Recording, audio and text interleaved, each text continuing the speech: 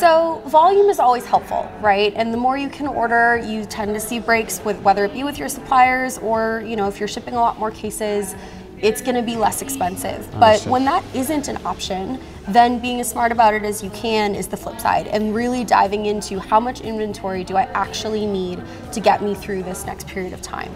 So looking at your purchasing, looking at your planning and saying, okay, I know I have 10 cases of this product sold, that's all I'm going to bring in.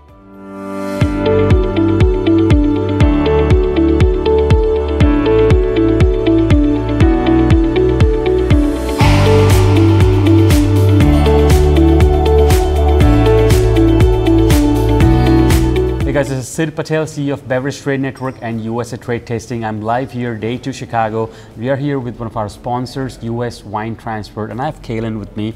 Great supporters, great partners to have. We're going to talk about the state of logistics, right? Like fuel cost also, to be honest, has gone up.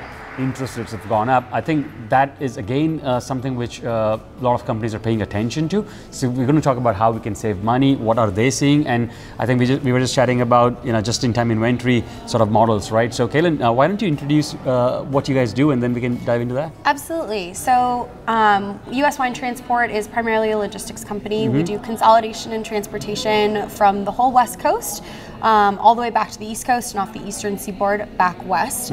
We really specialize in working with wholesalers and distributors that have high-end books, and they are focused on that just-in-time inventory piece because it is so expensive to hold on to inventory. Okay. So everything we do is over the road and refrigerated. We have a really consistent order cycle, which allows for that. You know when your delivery is coming, so you can really plan on only bringing in what you already have sold.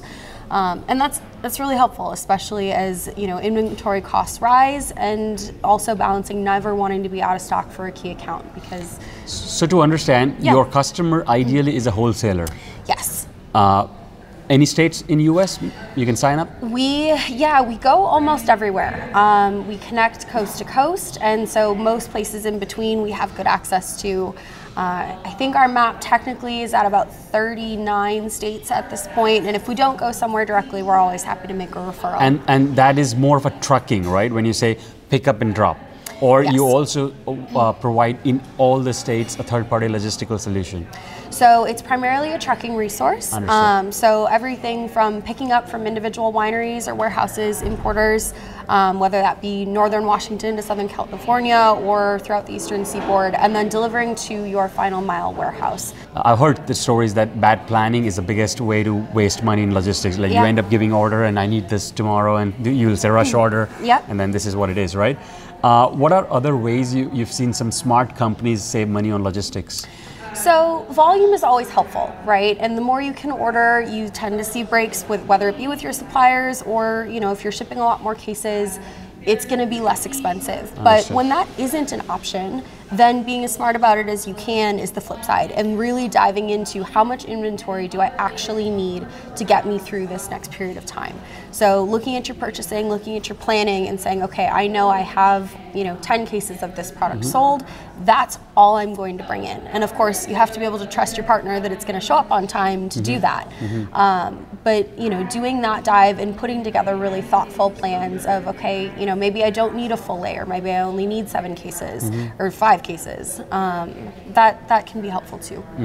I mean, we spoke about interest rates going up, and inventory is, if you've loan against inventory, for example, those kind of numbers are hitting, right? Have you seen more frequent orders and less of a bigger size? Absolutely. Most of our customers, as inventory costs have risen, really do focus on that. They try and hold as little as possible on their books, just because interest rates are rising, and keeping it on your floor if you don't have it sold, that's an expensive clock ticking. What about like from East Coast to West Coast is the biggest thing, right? Let's say the main for our drinks industry, we've seen California, Napa area pick up to New York, let's say, what are some good ways to get a good deal? Again, being thoughtful about what you want to bring in and how quickly you want it to happen is great. Being able to put together your orders, and with us, we are happy to pick up from anywhere. A lot of other companies surcharge if it's not coming out of Napa or that home base. So being able to order exactly what you need and know that it's going to show up on time. you lose days in transit. Most distributors, their payment clock starts as soon as the product is picked up. So knowing that it's going to move over the road versus on the rail, where it's going to happen a little bit faster. Are there like deals where, let's say if I was a producer or an importer, and I say, all right, here's my pallet, when you have a truck coming in next 10 days, you can send it so I can get a better price. Are there options like that? It depends a little bit. We do some spot pricing kind of things on an as needed basis, right? If it's just truly a one-off and it happens to fit right in, we're always happy to look at, hey, yep, we actually had a truck that was going to go a little light, and we'll put it on there and make that happen. We really do our best to keep our pricing as consistent as possible, because we don't want our customers having to change their price on the shelf, because retailers are not necessarily very open to those changes when they happen on the fly, and restaurants either, they just don't have that flexibility. But there are always ways to fine tune a little bit. On optimizing, as you said, full container loads are the best one, for example, but let's break it down, right? How many pallets, how many cases on a pallet, if it's a 12 pack, 750 ml, what is the most effective way to bring the load?